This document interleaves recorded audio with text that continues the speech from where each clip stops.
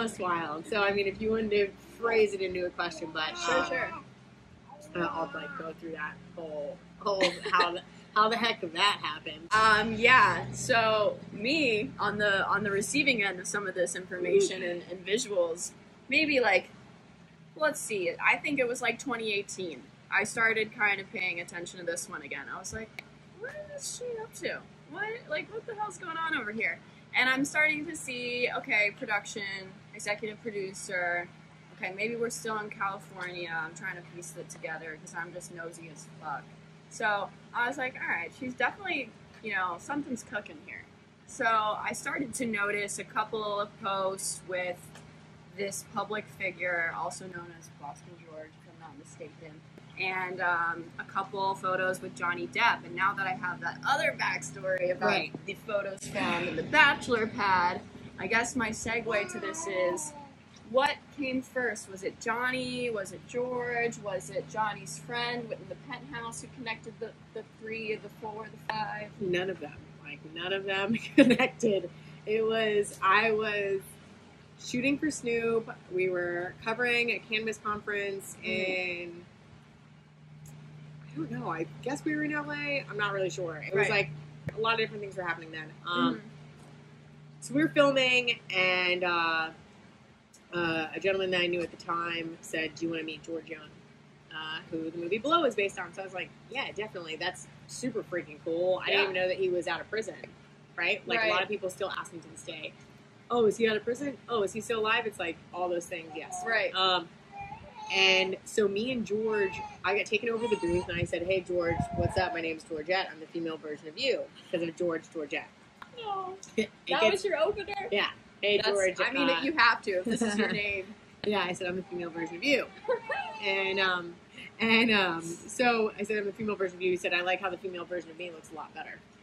Oh, well, and, I hope so. And I said, yeah, I'm holding it down for the two of us. So we just kind of had a laugh, and walked away. Yeah. And I got a phone call from that same guy maybe like a week or so later and said, George really liked you. He wanted to know what you do for a living. I told him that you're Snoop Dogg's producer and whatever. Right. But he is interested in... So, that same gentleman called me and said, George really liked you. He wanted to know what you did. And I let him know that you were Snoop's producer. And he was wondering if you knew anybody who would want to produce his documentary. And for whatever reason, it's like I didn't have control over my mouth. Oh. And I said, I do. I said, I do. And, and I thought about it for maybe a blink of a second after that. Like, do I really? And then I was like, yeah, I do. I do for sure. I'd really worked really hard at Mary Jane. But again, I mean, full disclosure, I was kind of done with feeling like I was doing as much as I possibly could and kind of taking a back seat. And I don't know how important this is to say, because it is what it is, and it's part of the industry, and I paid my dues, and everyone that I worked with at Mary Jane knows how much I love them. But it was a boys' club, and it was a boys' club, and I was doing everything, and still not feeling as comfortable as I should have, and everyone was getting raises around me and getting, Were you feeling that wasn't an equal consideration for you? Definitely not. No, definitely not, unfortunately. It was like, I realized that people had gotten stock options and all this other stuff offered to them within their contracts that I did not get. I guess because they were thinking like, she should feel lucky. And I did feel lucky, what I mean? But after pulling my weight, I was like, wait, why am I not getting any of these same offers? Why am I not getting these things? So it was definitely my time to go, and I didn't want to leave with a bad taste in my mouth. I wanted, I really loved and respected everyone that I worked with and my bosses, and I love Snoop. I will say this, Snoop always made me feel equal. Snoop always made me feel good. He always made me feel strong. But he didn't he didn't do the business. That's not his. You know what I mean? It, yeah, he was the art. It was he was the artist, and it was his name and his face, and then everyone else kind of the trickle down effect. Mm-hmm. And so yeah, it was like, yeah, I do. Right. And George, I met up with him like the next week. Yeah. You know, it was like I was on the phone, and unfortunately, a lot of people who were handling his business were so like just snakes in the grass. You know what I mean? It was like they knew that he was vulnerable. He had just gotten out of a 25-year prison sentence, and they were just using him as a show pony, like show pony, show pony, show pony, show pony. They didn't care if he lived or died. Who was in charge of his operation? Or you don't have to name names, but like it was this that guy. was not a good figure for him. No, it was Leader, I should say. It was horrifying. And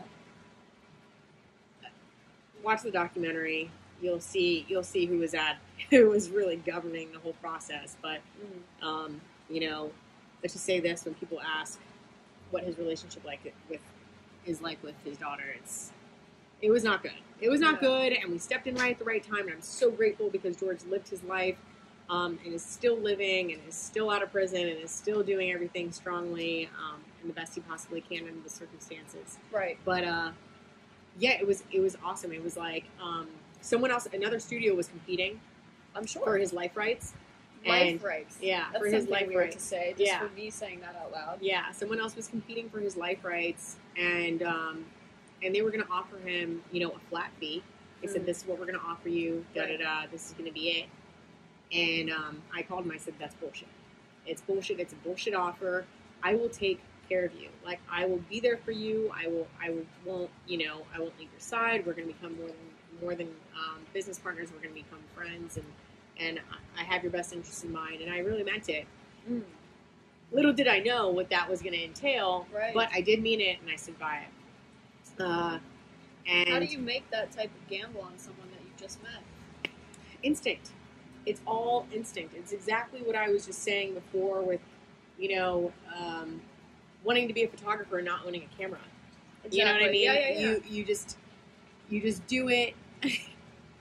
You just do it, and you just do it, and you go for it, and you can feel it in your body, and you can feel it in your soul, and that's pretty much what that was. Like, I really had a soul connection with this guy for whatever reason. I mean, he reminds me a lot of my dad, and a lot of like the men that I was raised around, and it's kind of like, you know, probably like the same age range. I don't know, maybe. Yeah, maybe a little not, like older. But like, there's familiarity there. Yeah, he's just like he's an outlaw with like good intentions. You know what I mean? It's like it's not like he was never a criminal. Like, it was like totally.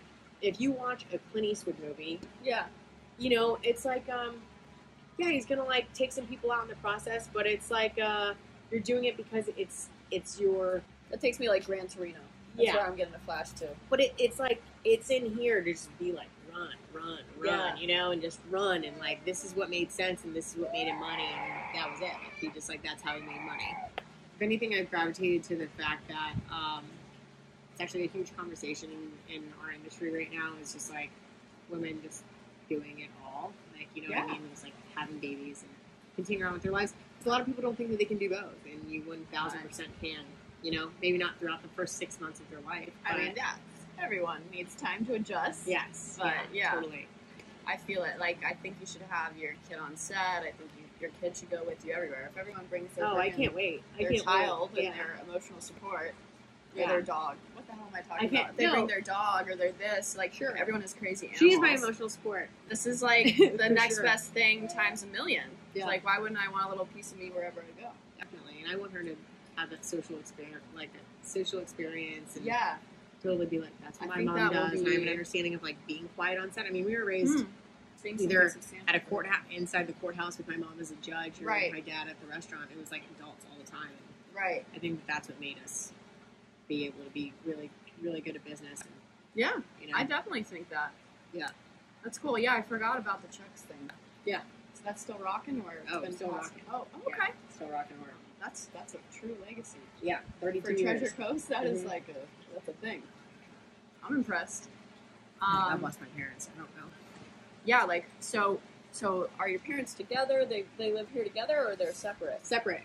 Oh, separate. Yeah. I just didn't know the dynamics. Yeah. They're set. Yeah, they separated. It was. You know, the funny thing is, you know, my mom was chief judge of 4 counties, and my dad was like the having cops under his thumb guy. So the lives were linear until they started to go like this. Away. But that's how life goes. I see. That's Yeah. interesting. Yeah, that's how life goes. I can include and not include, whatever. You can include it's. I'm totally If all of it. anything's off the table, you just it's tell all me part of the after. story. No, strong women and strong men. I love men. Yeah. Include that. I love men. I love them all, and that's why I have always respected my place in my industry, and Right. and understanding how to work that and use like the element of not like the sex appeal, but the element of like now like and listen, then. but like being soft and like, hey, listen, there's not a bunch of testosterone in this room right now. Mm-hmm. Like, let's all settle our thoughts and move forward slowly and efficiently and do it like that. And I think that when you meet men, not only in a relationship or in your career, that sit there and really listen to a woman. They were raised, they love their mothers, they were raised right, and they understand that we are the ones who make the world go round. Yeah. We are the ones who bear children, right? God put us on this earth to govern the ongoing existence of humanity. We persuade everything. You probably should listen to there's certain men that do not make executive decisions. There's certain women that are not good at making executive decisions. But when you are put in the same room in business, don't feel less because of that, or don't feel threatened because of that. Feel empowered. Amen, sister. Yeah. Let's keep this coming. I'm with this all day long. No, feel All day long. empowered by that. I will say this. Shout out to my co-producer Chris Chesson. He feels empowered. Thank you, Chris. Being around strong women. I bet he does. And that you do not get often. I've never had an issue. I've never felt like I ever had to say anything off the beaten path of like what my thought process was. You don't have to filter yourself. No, that's an amazing feeling. That's very freeing. Yeah, always find you a partner that does that. Yeah, find you a partner that does that. Definitely. So back to the George scenario. Met George. Yes, I want to do your project. Yes, I want to do your documentary. And it was like hitting the ground running. But we had our first week of filming set up. It was December 5th, 2016, and George had signed his life rights over me. I will say this, just to jump back. He goes, I had that conversation with him. They're making you a bad deal. They're going to offer you $20,000. That's nothing. That's pennies. Just because you're poor, just because you're broke right now, don't listen to that number. Yeah. And he said, if you fly up tomorrow, I'll sign my life rights over to you. And I booked a flight. It was the first time I had called out sick in 2 years. And I flew up, and to where? To Boston? Sacramento. He was in Sacramento time. He had gotten released. I'm thinking Boston, George. I'm like, all right, George maybe Young to England. George Young got released out of prison in Northern California and was living in Sacramento. Perfect. And he said, if you fly out tomorrow, I'll sign my life rights over to you. And I booked a flight, and I flew up. I had called Chris, my co-producer, who I had worked with prior, with a whole bunch of other things with Snoop. Right. And, it was like a pretty simple conversation. Do you know who George Young is? And he said, yes. I said, blah, blah, blah. This is what we're doing. Are you in? And he said, yes. And it was like not even a question. So another good example of just going with your gut. I mean, he had a very well-to-do, media company that was very successful. And it was like, and it was just like time to take chances, and he did, and we did, and it was awesome. So I flew up and got the life rights signed over. But this is when the Boston George experience happened. We're flying up in 2 days, and his domestic partner Rhonda calls me crying hysterically. They just drug him out of the apartment. 8 cops just showed up. He didn't even have his pants on. After release? And ripped him out of the apartment and took him to jail. So my mind's like spinning at this point. Yeah, my mind's spinning at this point because he told his probation officer at the time, go fuck yourself. Like he was just like, go fuck yourself, because she called and was just like, why are you drinking so much? Whatever, and he was like, go fuck yourself. True Boston, true I love Bostonians. I love Bostonians so much, but they are like, fuck you. Alcoholics. Fuck you. Kind No, not alcoholics. But if you interrupt their drinking while they're watching baseball or football, I'm sorry, he was watching football all the time. Problem. Yeah, if you interrupt the drinking during football season, yes, fuck you. Like, that is what's happening. It was a major FU, and she did not like it, and sure as shit, she sent the freaking cops over there. I bet. bet. They drug him out of his apartment. So our first interviews went from like a simple setup discovery interview in his apartment to through glass at the Sacramento jail. Oh. My first three interviews with George were through glass, which is just like the weirdest roller coaster but ride. I will say this: it was like us, like fist to fist through glass, and he was just like, "This looks good, doesn't it? Like this looks good. This looks good for the documentary. Did you get the shot? It? Yeah, this looks good for the documentary." I said, "Yes, but and I'm like sitting there really like feeling for him. I'm like, yeah, but it's at your expense, and I don't want you to think that I want this. Like I'd much rather you be home, and because I had to see that I was going to die in jail. I was like, wow, I quit my job with Snoop to like have this poor old man that should be free right now, back in a cold prison cell in the middle of winter. You know what I mean? Because they weren't like, it was just crazy. So that's just it was crazy. Why would you do that? I just don't even understand. So just because of the FU shut it down with Proby. Yeah, well, he violated probation. There's gotta be something. Yeah, he violated probation, and she wasn't even gonna call him on it, but because of the fuck you, she was just like, oh, P.S. I know that you went down to San Diego without me knowing, right? And so that really came back to bite him in the ass because he didn't get out until July. He didn't get out until July 3rd. So he went in December. Damn. Yeah, so the first 6 months of the Boston George documentary experience was all through jail, and it was just really, really, really wild times. Really wild times. But that sets the stage, right? It sets the stage to what you're signing up for a 75-year-old outlaw. I mean, it's literally like the good, the bad, the ugly. Right. Let's freaking go. I mean, it's like it comes with the territory. You can't sit there and say, there's multiple times, he got released. He got released, and thank God for his new probation officer, who is such a saint and dealt with so much crap. Finally. But he was not allowed to drink. It was one of those things where it was like the new stipulations to his probation. As I sip my wine. Listen, cheers to George Young. George. Cheers to George Young. For you. Georgie, we love you so much. But the new stipulations determined that he was not able to drink until he was off probation, which of course we never thought was going to happen, but he is off probation now. But it saved the production.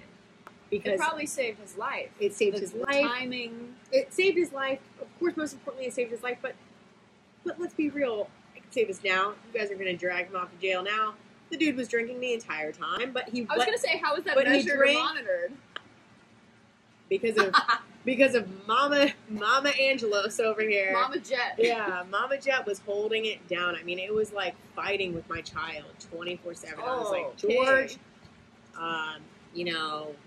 just A through Z. I mean, it was all over the place. I mean, we had situations. I mean, we were filming in New York, and Ronna called me that, they had gotten in a fight, and someone got stabbed. So is this like his life partner, Rhonda, or at the time? They met. It's a really good question. They met because she had watched the movie Blow and wrote to him for 14 years. Are you kidding me? Thousands of letters. We have it documented in the documentary. Stay tuned. Boston George, Famous Without the Fortune docuseries. Very excited.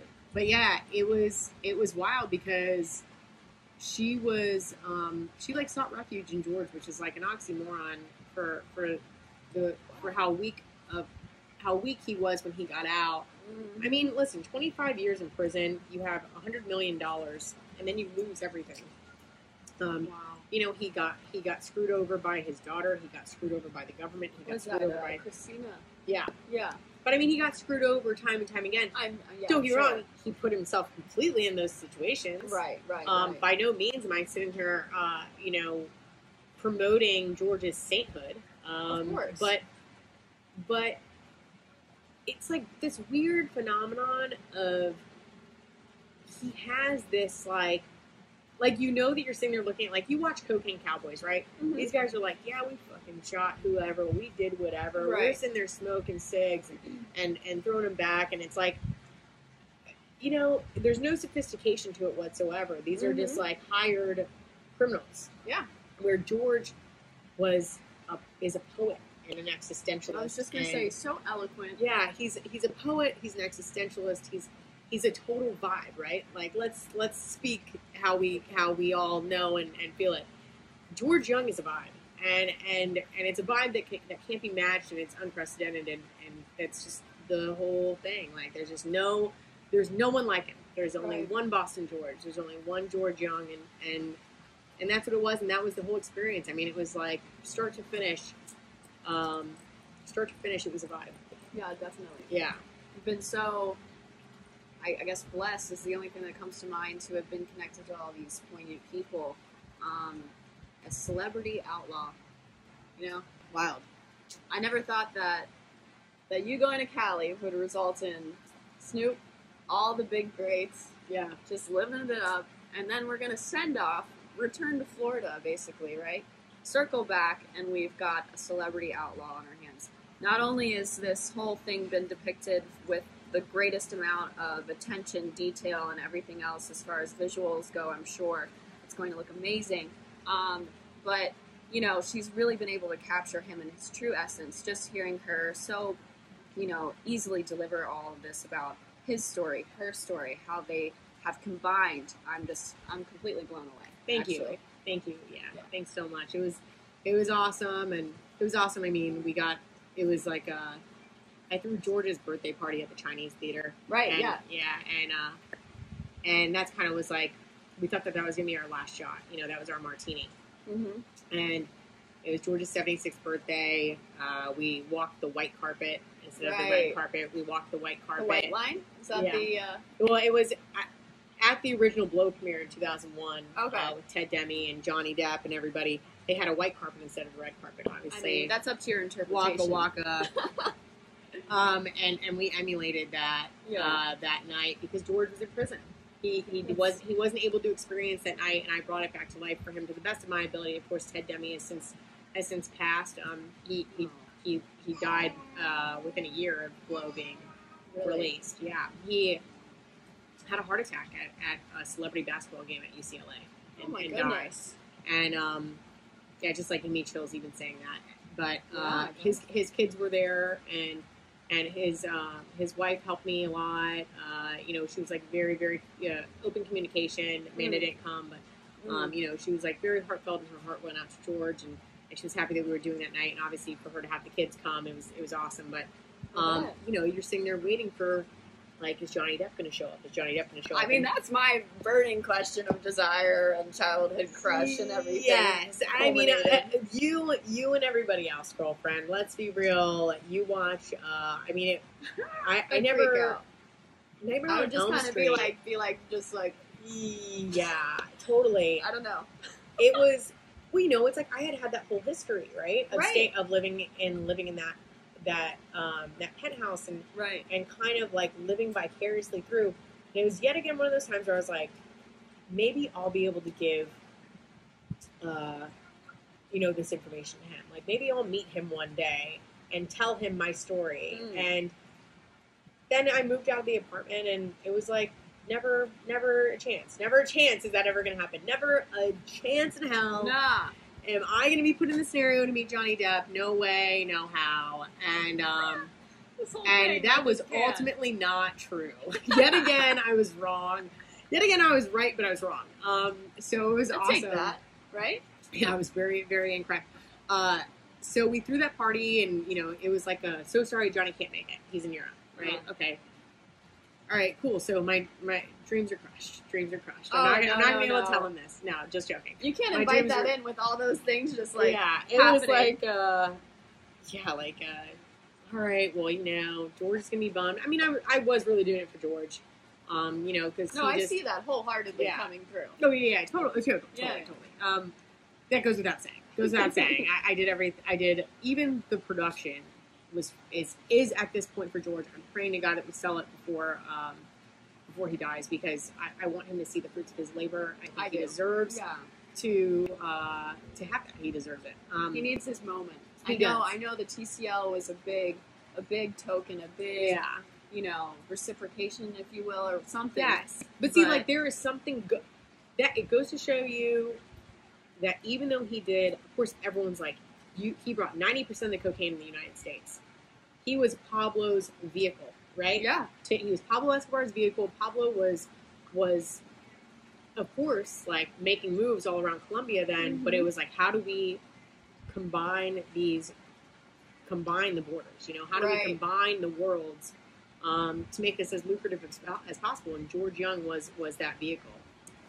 Yeah, it just goes to show you, it was like, obviously George had some good things coming to him because, and this isn't a pat on my back at all. It's not like I was like the good thing, but he deserves someone to take care of him and to like really sincerely need nothing from him. And, we had a lot of options of the way to tell the story, and it could have been, completely being like, he's broke, he's fucking a drunk, he's this, it was none of those things. We wanted to hear true blue, who this man was, and who he is, and how he's like that last living outlaw, which he really is. And he comes from a whole different world, a different world that doesn't exist. It's almost like he's like that old soul that's like so floating around in our bullshit. Like he shouldn't even be like. I'm so grateful that he's still here, but I'm like, why are you even seeing any of this? It's like embarrassing almost, where I'm like, oh my God, like, because our world is so different from that he exists in. It's like the Jack Kerouac to Aristotle to all these other people and things that he's studied for so long, and that he really, has made George who he is. And so anyway, we had the party at the Chinese Theater. Huge success. 400 people, the place was packed. Amazing. Dressed to nines, black tie. I bet you were so like. It was wild. Yeah, it was wild. It was very, very wild. I actually saw a little clip from your interview. Yes. And you were like, "Yeah, we're here. Yeah, we're here. It's George's 76th birthday." Well, and I was like, "You're just so nonchalant." Like me, I don't even think I'd be able to say, "My name's Chelsea Walsh," and blah blah blah. Like, you know what I mean? It was so surreal, but it felt so right, and it felt so natural, and it was like very wild because me and Chris were on our way up to go find Christina, and I was, and George's birthday. Yeah, and George's birthday's kind of coming up, and I'm on this flight to San Francisco, and I was like kind of half asleep, and I woke up, and I said, "We should have George's birthday party at the Chinese Theater." And he looks at me like I had three heads. He was just like, "Yeah, that's a really sweet idea. That's really cute of you, but there's no way that that's going to happen." And why did he think that wasn't possible? He's very humble. Because, it was the humility behind it. He's like, let's just keep doing what we're doing here. You know what I mean? Like, let's just keep our minds focused on what's at hand. Probably not used to all of us and our ADD brains. Oh, I was like skipping through like San Francisco airport being like, I'm going to make this happen. I'm going to have the party at the Chinese Theater. That's what I'm going to do. And I made like 3 phone calls. And, and then we had the party at the Chinese Theater. And then we had the party at the Chinese Theater, and it was awesome. And, all of our families were there and whatever. I know. Party at the Chinese Theater, it happened. That's it. That's all she wrote. So I think that that's our last shot. Right. And, fast forward.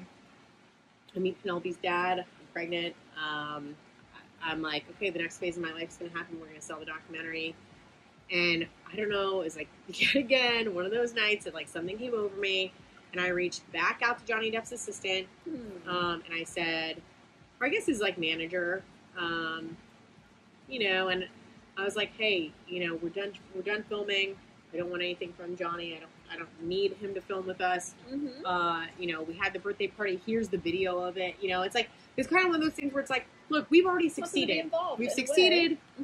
We've succeeded. I just want George to see him again because his health sucks, and I really want George to see him again. And he wrote me back. Hell yes. And he said, that's gonna do it. And he said, let me know what I can do. Let me know how we can help. And that's like not having the poetic sense about her right now. Yeah, it's me Johnny. So I